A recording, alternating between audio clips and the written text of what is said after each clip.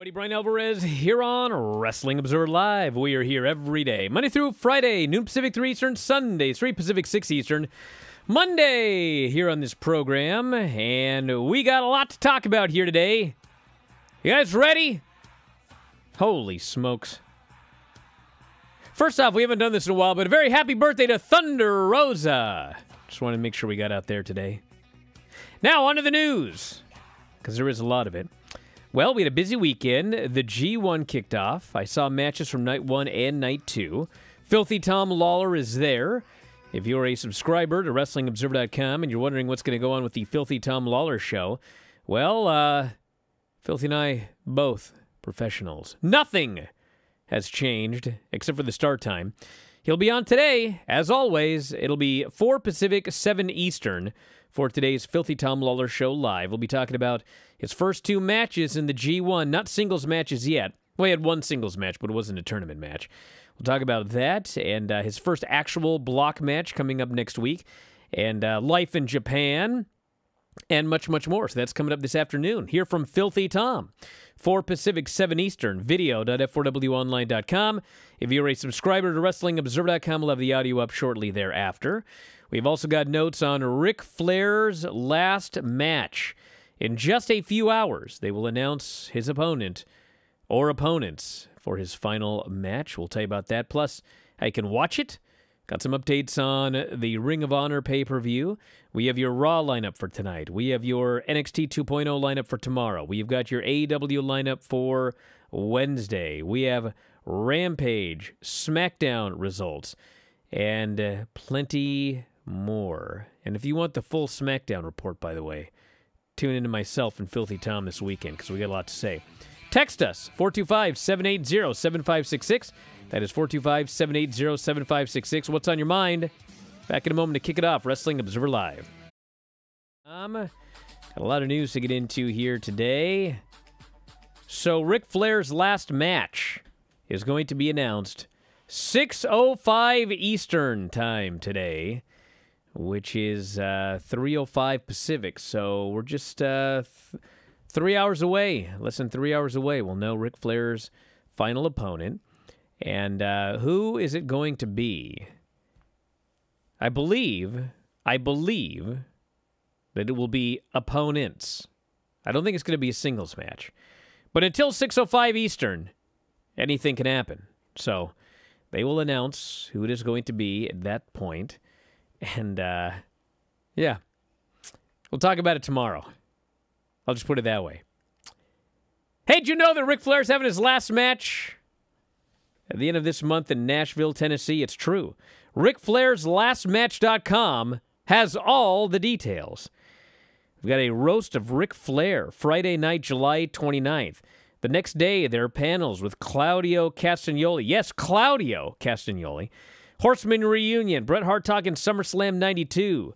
Sunday, former Page, Foley, Nash, Hardy. So if you haven't seen Page in a while, now's your chance. And you know who else you can see if you haven't seen him in a while? Bryan Danielson is going to be part of this panel. Part of StarCast 5, which they're calling the biggest StarCast yet, which I find questionable since I'm not there. But pictures, autographs, all the same convention stuff. Black Label Pro, GCW on Friday, New Japan on Saturday. Ric Flair's last match, whatever that's going to be, is on Sunday. And the show's at the Nashville Municipal Auditorium. Tickets on sale, $39. RicFlairsLastMatch.com. And a lot of matches on that show, including the Briscoes and the Von Erichs.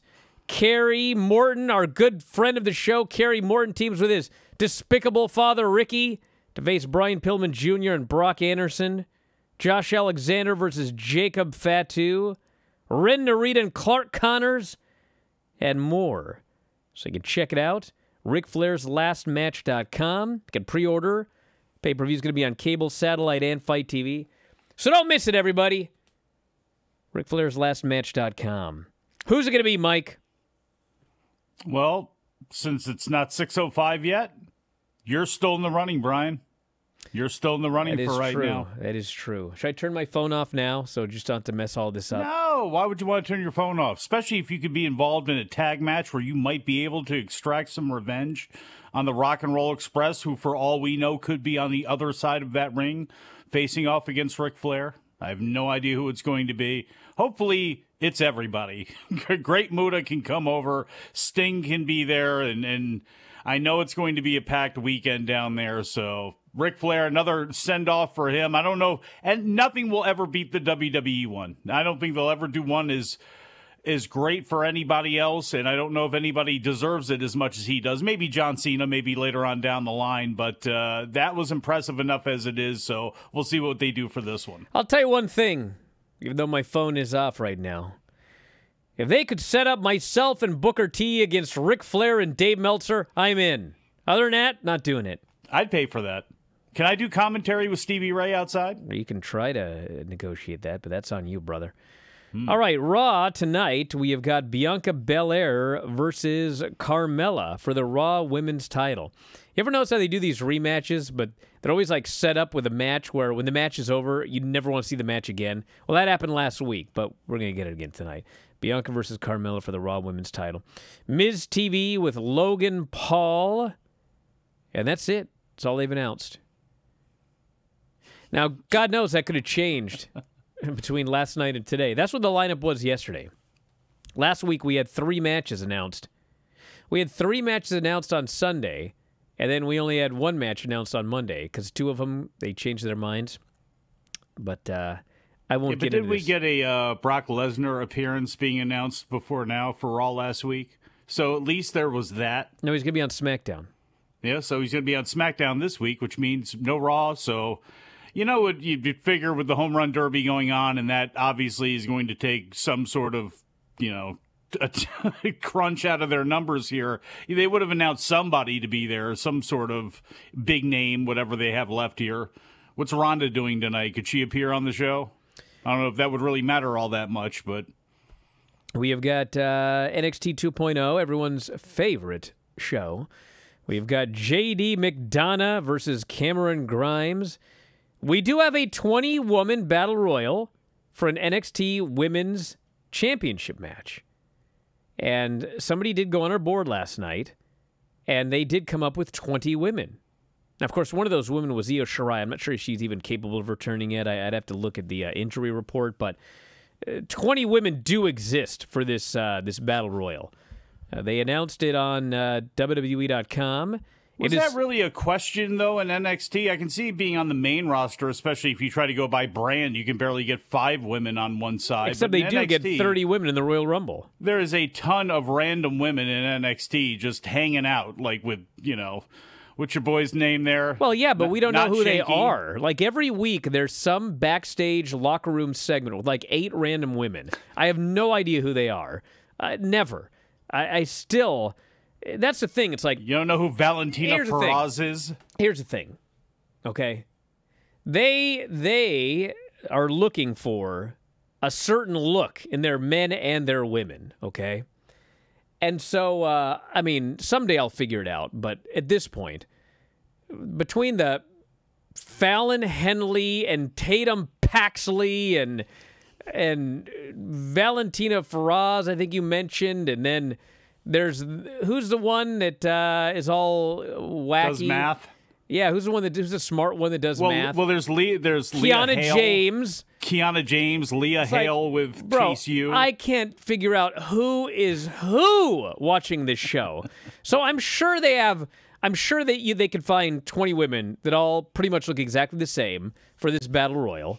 There's going to be whatever, 7 blondes, 7 brunettes, and then, it's just like, that's what this place is right now. And, you can do it. Well, they have 2 redheads. You got Alba Fire, and you got... But I will say this. Mm-hmm. The fact that this is a 20-woman, random, out-of-nowhere battle royal to determine who will get the next shot at Mandy Rose, the winner is going to be somebody that people are not expecting. That's the point of this battle royal.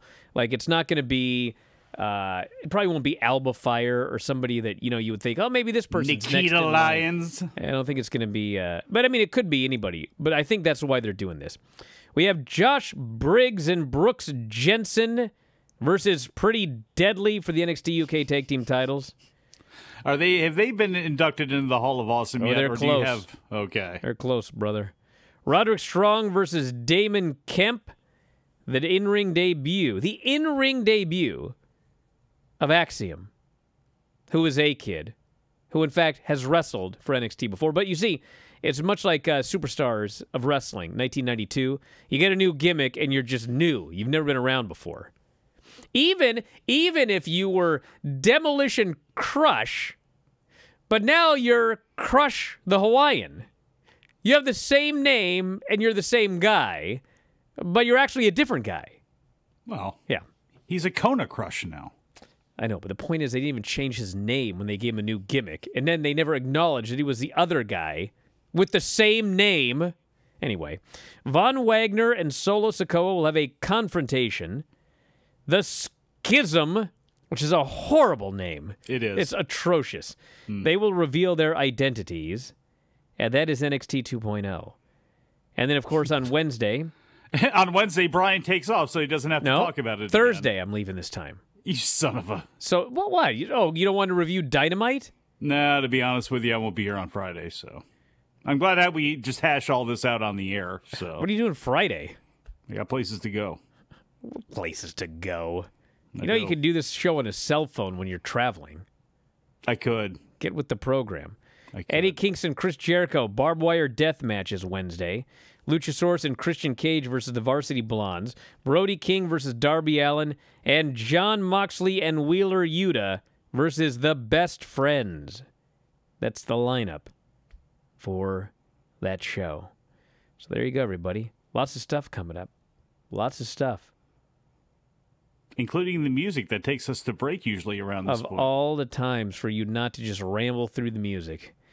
Well, Dom will hit that music, and we'll go to a break. You know why? Because I said he'd hit the music, and he hit it immediately. Yeah.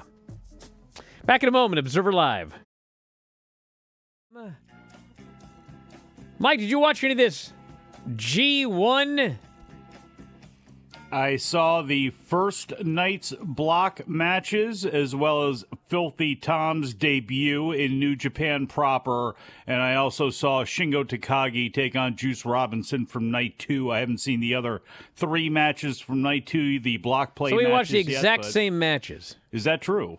Yeah. Well, we saw some pretty damn good matches. There was one exception. I did not watch I didn't watch Jay White and Sonata because I had limited time, and I got mixed reviews of that match. I'm surprised you got mixed reviews. It was a very good match. Was it better than Okada and Cobb or Ospreay and Phantasmo? I don't believe that it was, but it just was another notch on what was a really good first night of that tournament.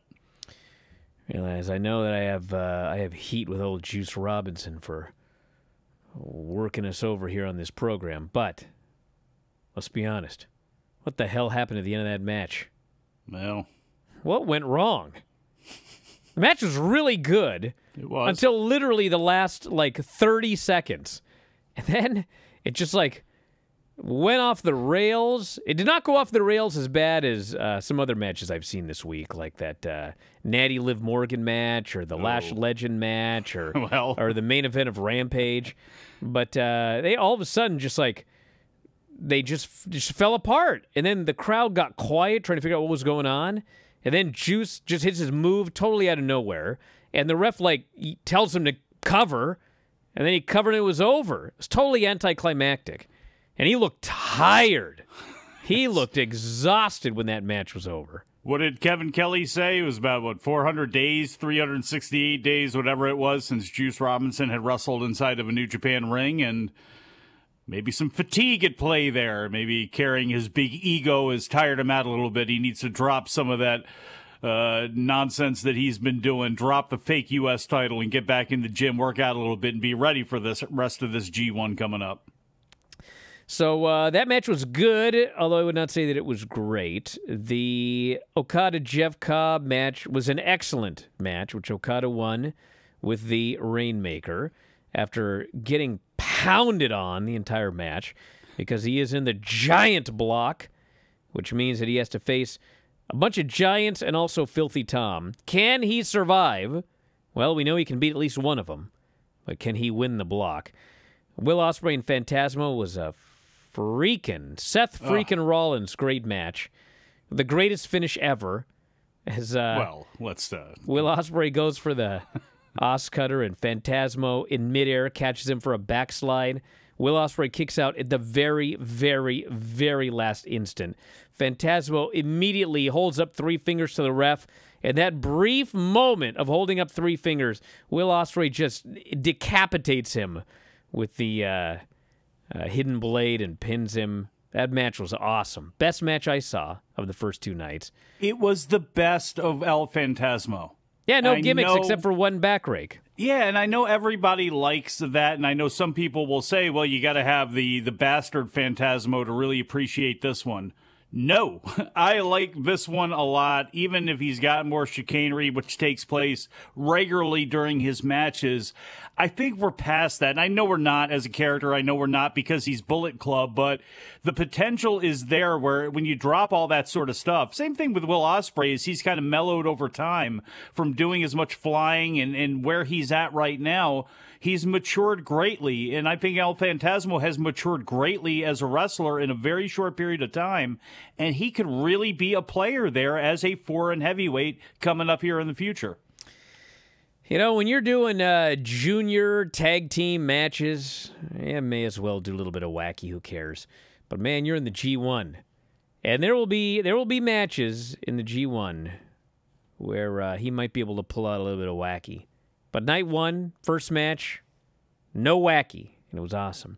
And yes, Filthy Tom looked great, beat Kosei Fujita.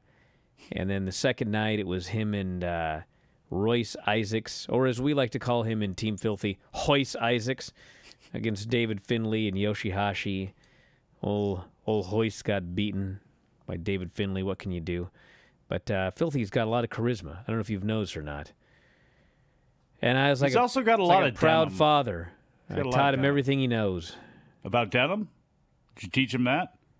I got a lot of denim, dude. Man, even the president of New Japan Pro Wrestling, Obari, is coming out and saying, my God, denim. That's what that man is all about. And it fits him perfectly. Tough, resilient. Denim is the symbol of his fight style and of life itself. Filthy Tom Lawler takes Japan. This guy goes, Bryan taught him to strip out of blue jeans? Yeah, what's so weird about that? Do you do a little dance when you do it like he does? Did you teach him that? I mean, I'm not going to do it on the air, but... So anyway, the G1's going along just fine. Standings. Everyone who won has 2 points. Those are the current standings. Tried to explain that last night, but Dave cut me off. Told me we didn't need standings. Oh, man. No, actually, we do need standings. The standings are now, everybody who won has 2 points. Everybody who lost has no points. Those are the standings. Do you know how long this tournament is, Brian? Do you understand how long Bro, this tournament is so long that Tom doesn't even have his first match for a week. Yeah. And you know what that means?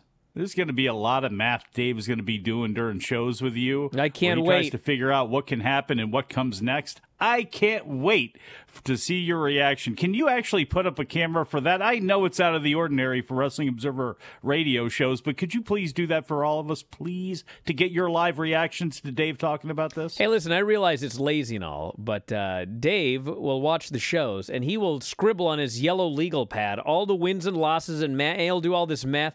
I just go to Wikipedia. It's all right there. That's the easy way to do it. But can you trust Wikipedia? Well, not always, but sometimes. Sometimes I can. I mean, listen, I trust Wikipedia to add stuff up. I don't trust them to have facts straight all the time. Fair enough. Did you guys watch Smackdown and Rampage? No, I didn't, actually. You didn't watch either? No. What a lazy man. Nah, I had a bunch of other stuff to do, including recording other podcasts. Including a national radio show where we review these shows. Is this a full-time job? Are you paying me full-time money? Sometimes Why there are would I going pay to you be full-time times money for a part-time gig? when we're not. That doesn't make sense. Excuse me? Did you just say you pay full-time money for a part-time gig? No, I said, why would I do that? Well, I'm a hey, businessman here, not an there's idiot. going to be times then on the weekend where I'm more concentrated on other things, including family and other wrestling, as opposed to Smackdown and Rampage, which I know you cover many times, including hopefully with Filthy Tom. Do you think he watched Smackdown while he was over in Japan? Yes. Actually, he did. He wrestled Good. G1 matches and watched SmackDown and watched New Japan Strong. And what? He did his job. You didn't record 2 Mid-Atlantic Championship podcasts, which are going to be coming to everybody's ears really soon as we continue on the countdown to the road to Greensboro here. Final conflict, Ricky Steamboat and Jay Youngblood against Sergeant Slaughter and Don Kernoodle. No one cares about that. What they care about is the SmackDown show. You guys realize how bad this show was? How bad? The show was so bad, it was bad. Do you realize they had one match in the entire first hour? One match in the entire first hour. It was Liv Morgan and Natty. And they botched one spot after another. I don't know what in the world happened in this match, but it was just, oh my Lord. And that was the only match in the first hour. Then they build up a match for the second hour, and they don't even give it to us. Lacey Evans and Aaliyah. It isn't until well into the second hour that we get Drew McIntyre versus Ridge Holland, which goes 3 minutes. And then, for those of you that are still watching the show, at about 7 after... out comes Theory. 7 after. Comes down to the ring.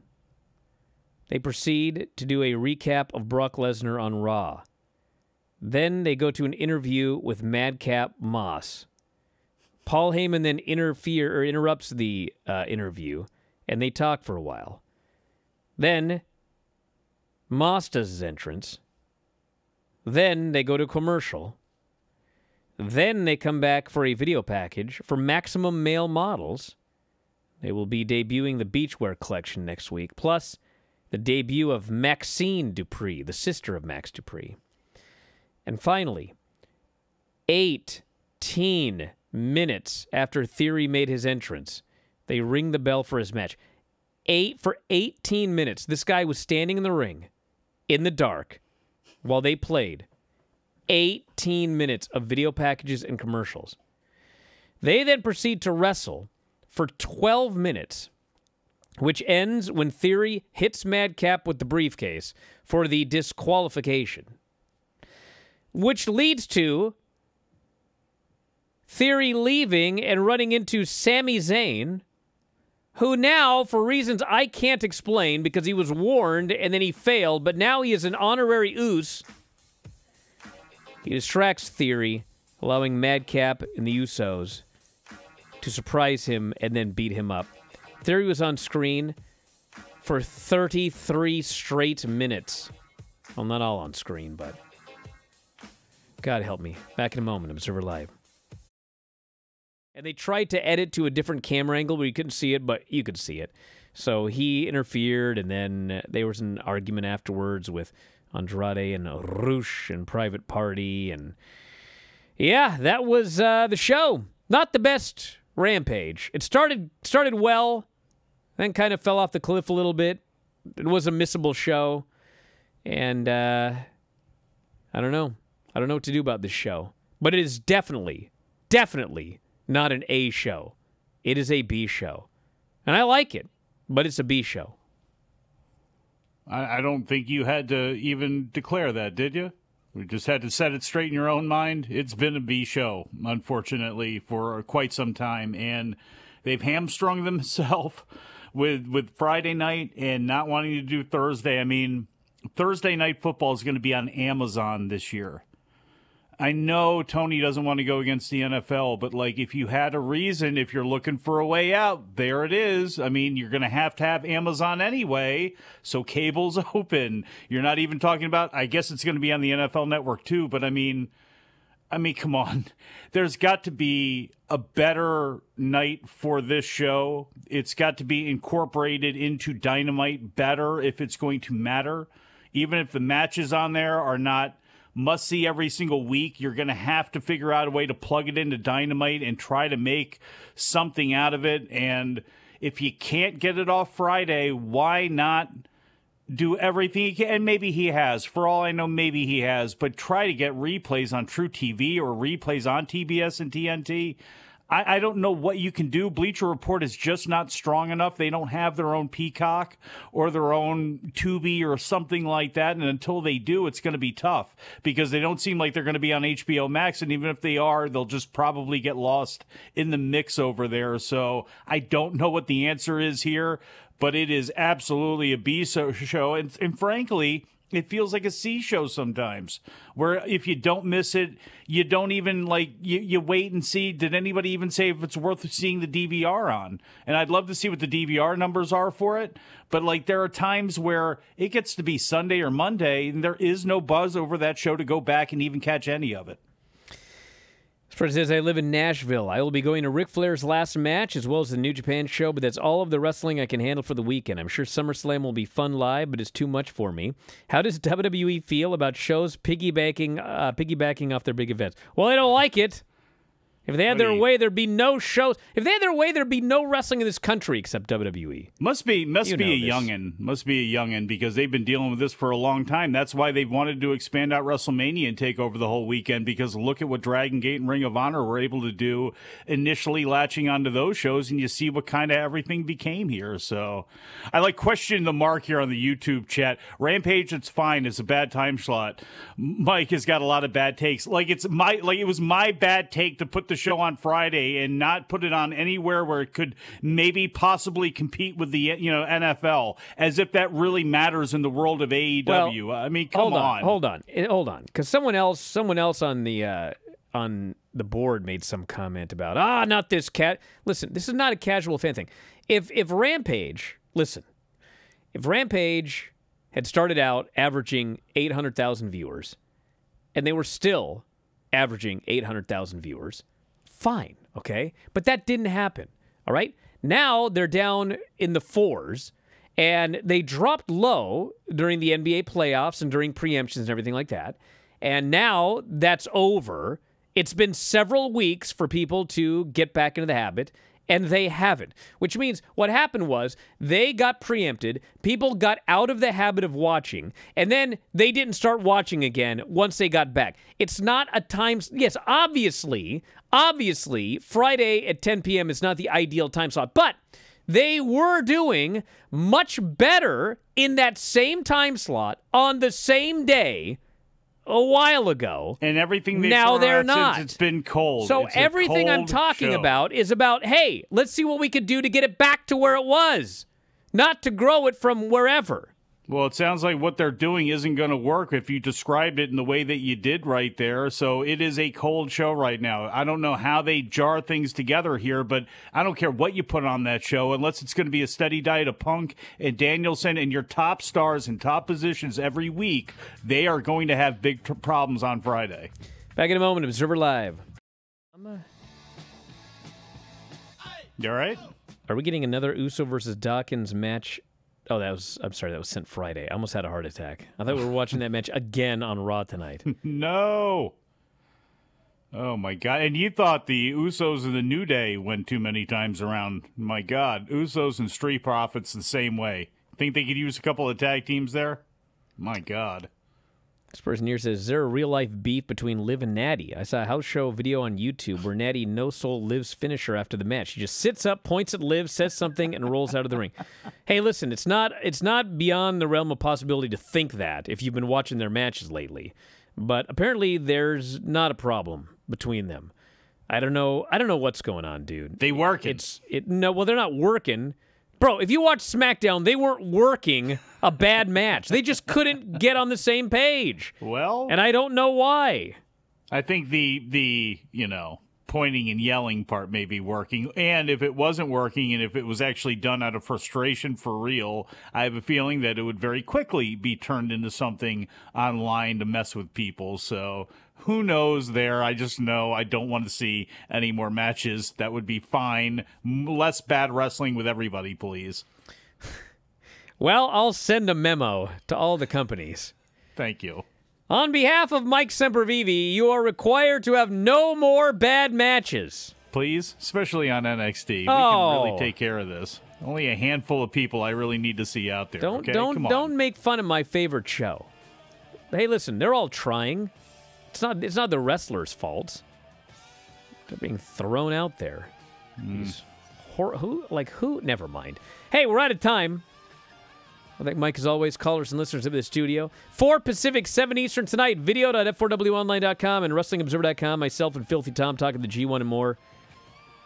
Talk to you next time, Wrestling Observer Live.